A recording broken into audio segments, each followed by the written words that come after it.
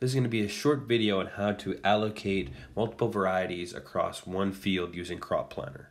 As you can see, I've navigated to Crop Plan. I'm going to hit the plus in the top right corner to add a new plan. I enter my title, hit my start and end date, and then I can select some fields to be added to this crop plan.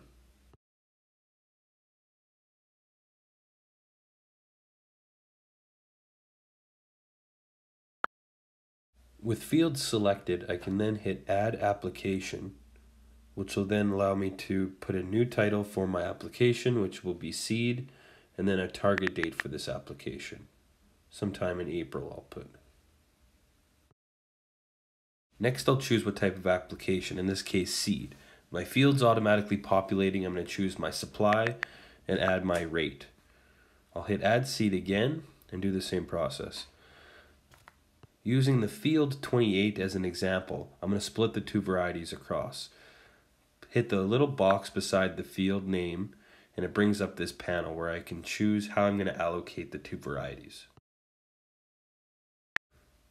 Inputting a percentage or an area amount for one variety will automatically allocate the remaining percent in area to the remaining supply or variety.